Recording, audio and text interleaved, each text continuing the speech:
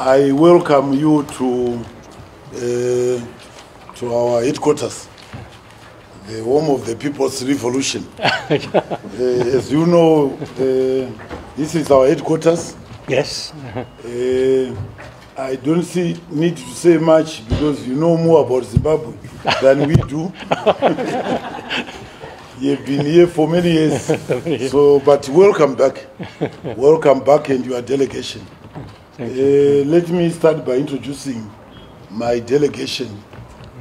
I'm Patrick Chinamasa, Treasurer General of Zanu PF. The Secretary General should have been here, but due to other electoral commitments, I understand. He is not able to be with us today. Secretary for External Relations, Comrade Simbarashi Mbengegwi, and a man with whom we have had dealings with the Chinese Communist Party for many years, is head of our Chitepo School of Ideology. We have a very solid relationship with the Communist Party of China. Sure. And most of our contacts with the Communist Party of China are through these two gentlemen, External Relations and Chitepo School of Ideology. To his left is our Deputy Secretary Legal I see. in the Politburo. Okay. And then next to him is Comrade Douglas Mahia, who is our Secretary for War Veteran Affairs. And next to him, our Director General, Comrade Zora. The next to him is Marapira, our Director Information and Publicity. Then recently recruited is our Director in the Office of the Secretary General, Ms. Dr. Ma Puvire. Then Comrade Madondo is in our Director of our Security. And of course the lady last there is our Chief Protocol here. Yeah, she's in the Department of External Relations. So I welcome you. Now, I've been given this very important task to head the Chinese observation team for the harmonized election in Zimbabwe. And next to me is Mr. Chiu, who is counselor in the African Department of the Foreign Ministry of China. And these two guys from the embassy here, Councillor Zhang, and the young lady is Ms. Tang. And next to her is Second Secretary in the Foreign Ministry, also African Department. Yeah, so we've got a small team. Yeah, it's not a big team, not as big as those from other parts of the world. Yeah, but I just say that we came here to show my government's that Chinese government gave a lot of importance to the upcoming election in Zimbabwe. We just try to show our support and solidarity with our Zimbabwe friends. We just hope that the upcoming election will be a very successful one, will be a peaceful, orderly, transparent, and credible one. Yeah. So I feel very happy, extremely happy to have this opportunity to come back to my second home, Zimbabwe. And I really glad that I can meet my old friends again. During my tenure of office here, you will give me so much assistance and support, which I should once again express my sincere gratitude and appreciation. Thank you very much, Ambassador Lin Lin. Let me begin by acknowledging that we have been visited by a friend, a strategic friend, an all-weather friend. We owe much of what we are doing economically to the support that we've been getting from the People's Republic of China, especially in the area of infrastructural development. I'm sure you're aware that our president recently commissioned Wange 7 and 8, Yeah. which has put us, for electoral purposes, into a very advantageous position. We no longer have load shedding. And I think those have been very good news as we enter into the electoral period. So I want to thank the People's Republic of China for this continuing strategic partnership and friendship with the people of Zimbabwe and the government of Zimbabwe. On the party side, like I tried to elaborate, we have a very close working relationship with the Communist Party of China. We have received a lot of support, especially in the area of training. We have sent young people for training and exposure, and we are very grateful for that support. But as you know, under our constitution, we have to periodically go to the people to ask for a new mandate, and so this is why we have these elections. But you also know that we have been under sanctions from Western countries for the past 23 years, and there have been machinations to effect regime change against Zanu PF. But I wanted to assure you, and I'm very glad that we have succeeded to weather that storm. They will not succeed.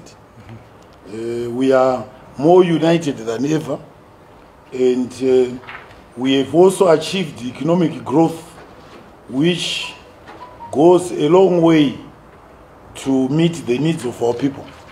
And our people now know that we are a people-centered party.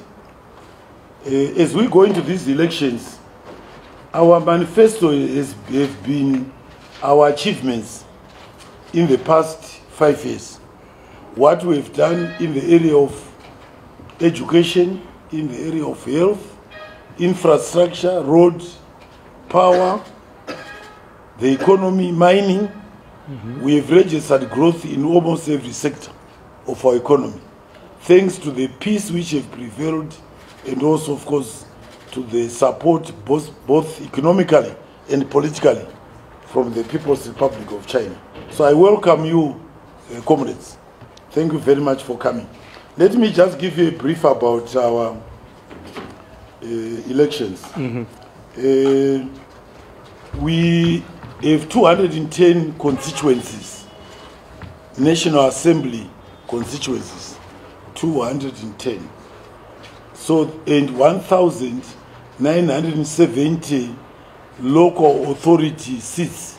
These are councillors. So what is in contestation is 1,970 local authority seats and 210 National Assembly seats. The other positions, such as senatorial, women's quota, youth quota, all are dependent on votes cast for these candidates. Then they will be distributed on a pro rata basis between the political parties which are contesting the elections. There are 11 political parties contesting the elections. No, 11 candidates, rather, contesting the presidential position. 11 candidates. I think there are now 10, because one was disqualified. There are 16 political parties. There were 12. Yeah, okay. There are 16 political parties contesting for in this election, and there are 4,970 or thereabouts candidates contesting for the 210 National Assembly seats. We started the electoral process with the delimitation last year. This was undertaken beginning from May and was concluded about January, February. This was basically to delimit the constituencies on the basis of population densities. That has been done. We also have registered an increase in our registered voter population. In the last election, 2018, with 5.8. This time we should be around 6.6 million registered voters. So that exercise was done. It was, should we say, disrupted by COVID.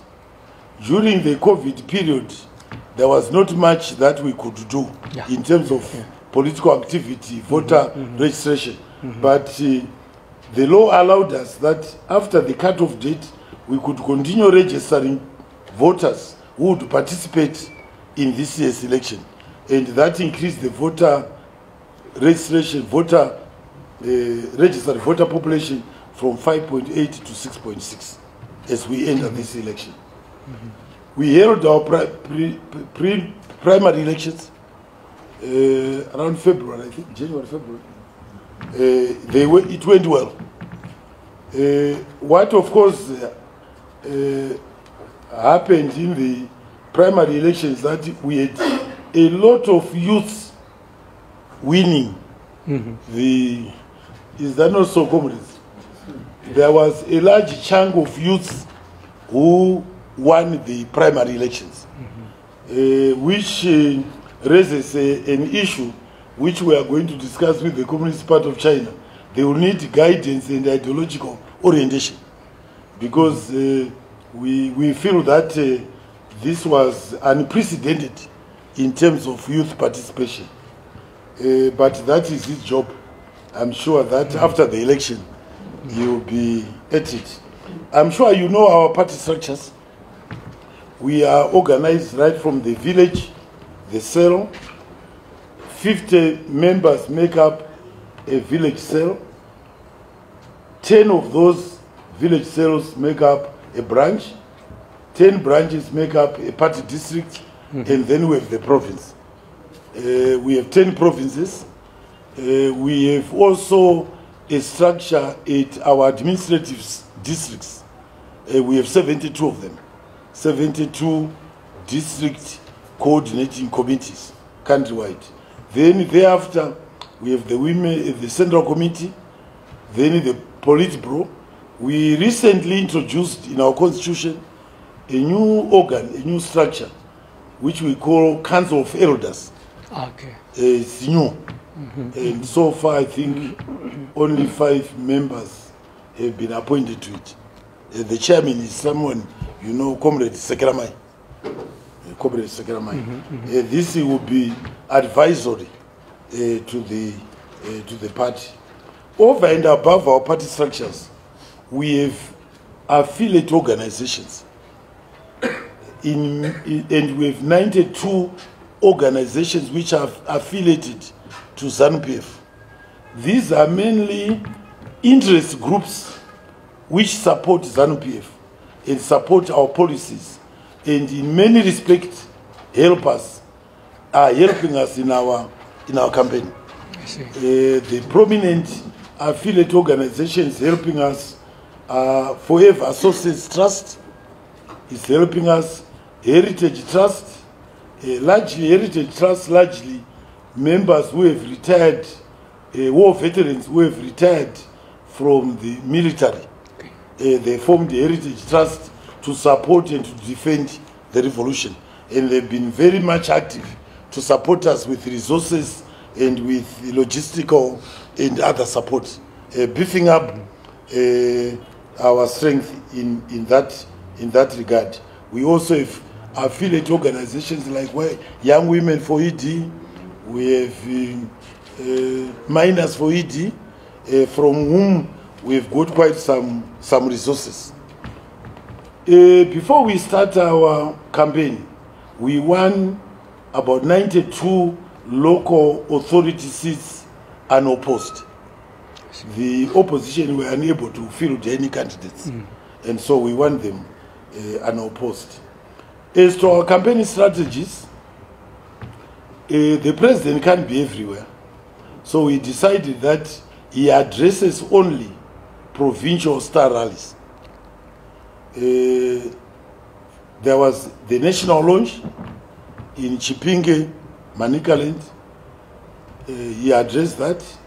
but this national launch drew participation from right across our party structures countrywide. Then we have provincial star rallies, which we only allow members from that province to attend, and this is addressed by the president.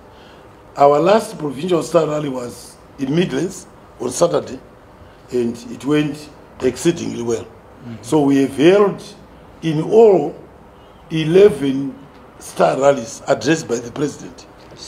One a national launch and 10 provincial star rallies.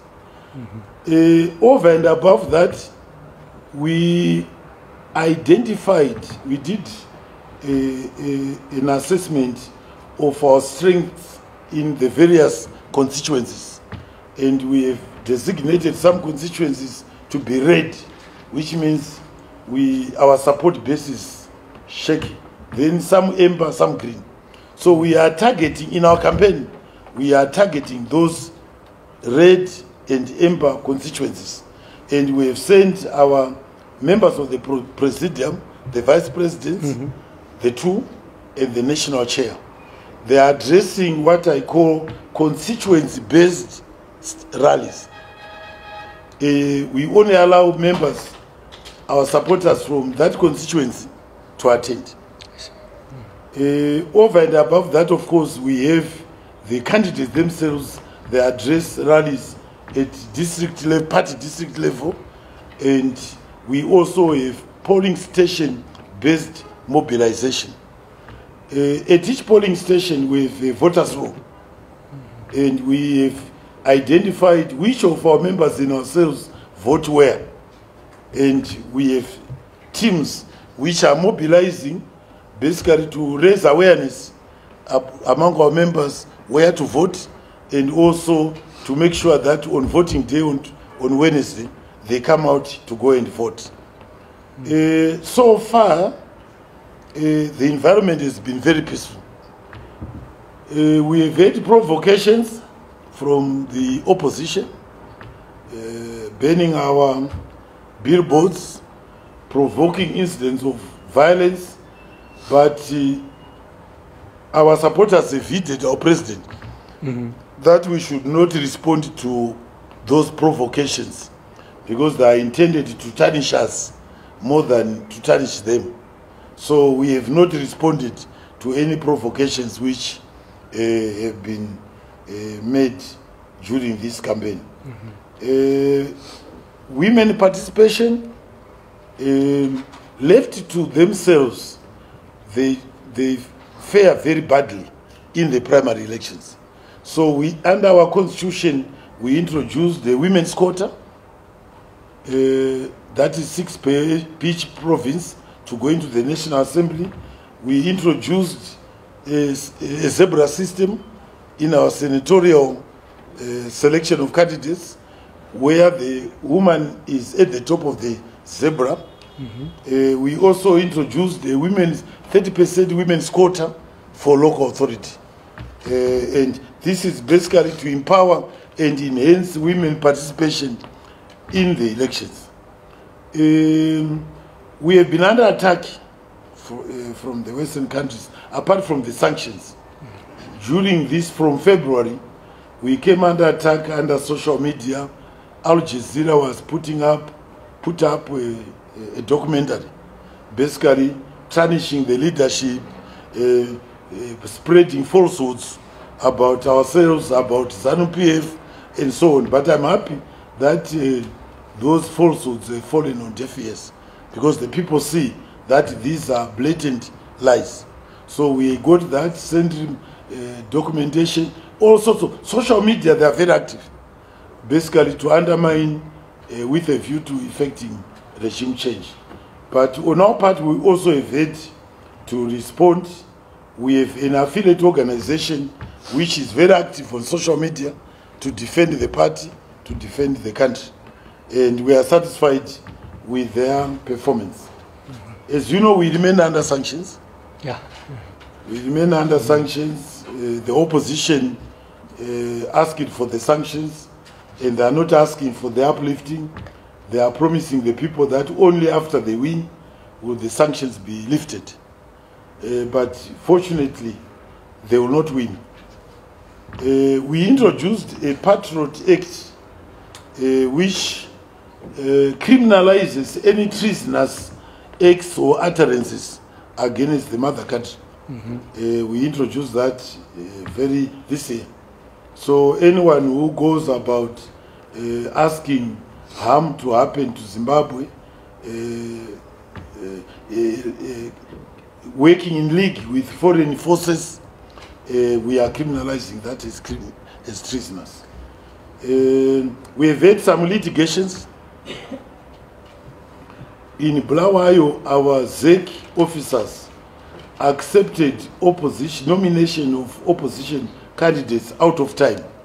The electoral law provides that nominations should be between 10 a.m. and 4 p.m. In other words, by the deadline of 4 p.m., the person should be in the nomination court with his nomination paper and the nomination fee. In this case, they came after and were accepted. So we challenged that, went to court, won, but they appealed and they won. We lost that litigation, and we still don't know why. The court did not give any reasons. We'll find out when eventually they give reasons. The diaspora vote, we are not giving diaspora vote, and the reasons are that our people are mostly in South Africa, UK, Australia, Canada, United States. Except for South Africa, these other countries impose sanctions on us. And we are not at liberty as Zanu PF to send our representatives to go and lobby for their support. Okay. So for that reason, we have said we will not support the introduction of a diaspora vote, because to do so now, when we are under sanctions, we will not create an even playing field. We should be in a position where we can move freely to all countries where our people are to canvass for their support. And until we have that privilege, that right, we will not support any diaspora vote. There was some litigation around one of the candidates for president. Kasukwele, I think you know. Yeah. Kasukwele, yes. Someone, a member, someone we don't know, instituted the litigation. We didn't even know that the electoral law provided that you must, to remain a voter, you must be in the country continuously for 18 months. If you are away out of the country for more than 18 months, you forfeit your right as a voter. So he was taken to court. The court upheld the application and disqualified him. So he is not a candidate in our elections. Manifesto. We have said our manifesto is our achievements. What we've done over the past 5 years, that is our manifesto. And it gives confidence to our electorate of what they can expect to happen after. Because there are a lot of our projects which are in the pipeline, a lot of projects that we've completed. Yeah. In all, we did, I think, 7,000 projects which affect the lives of our people. And the people see that, and that is basically our manifesto. And those which have not yet been completed, our people are able to see that the government will take time to complete. We expect that there will be no violence. That is not to say that the opposition is not planning violence. But it's not our responsibility as Zanu PF. When violence erupts, it's the responsibility of law enforcement agencies to make sure that they bring the country to peace. But judging from the speeches from the main opposition leader, we think that is to no good. What he did in 2018 and 2019 may be repeated, but that is not our worry. That is the concern of the law enforcement agents. But as far as we are concerned, our supporters have heeded the president's call not to respond to any provocations. And the atmosphere has been very peaceful. Yeah. I think, Your Excellency, that is what I would want to brief you about our elections. We are expecting a resounding victory. We are expecting that we will bury this neo-colonial outfit once and for all. If they rise, it will be another. Fortunately for us, they destroyed themselves. They have no constitution, no structures. They've been fighting too much among themselves in the leadership, to a point where a lot of the henchmen whom we knew are no longer, now have been sidelined. So that works very well for us, and we are grateful to our to our revolution. So that, Your Excellency, is my brief. Thank you very much. Okay. Commissioner Master, thank you very much for your information about the preparations by the Zimbabwean government for the upcoming election, and also the mobilization work done by Zanu PF to join this process. As I said, that China, as a long-term friend, traditional friend of Zimbabwe, we would like to see a successful election, harmonized election in the next few days. And since our arrival here, well, as you said, we find that the atmosphere is quite peaceful and very calm, which is, I think, is very good for the election. And this time, we saw that you have also invited observers from not only AU, SADC countries, but also from EU, which is still had imposed some sanctions in Zimbabwe. I think that shows that your confidence in the upcoming election, and you've got no hidden agenda, nothing to hide from the other parts of the world. Well, from my experience, I sincerely, I simply believe that once this election will be a peaceful, a fair and transparent and credible one, because I was here in 2013. At that time, the election goes on quite smoothly, and I was told that 5 years ago, the election also went on well. So, well, it's normal for any such kind of big event. You have some problems here or there, but I believe that generally speaking, those defects will not affect the results of the election. So I expect the same thing will happen this year. And of course, Zanu PF as the ruling party for the last, more than 4 decades. So you've got a lot of experience in managing all this kind of things. And I'm very happy to learn that in the past 5 years, the government has made a lot of achievements in social and economic development. And I'm extremely happy that China has made a lot of contribution, made its due contribution in this process.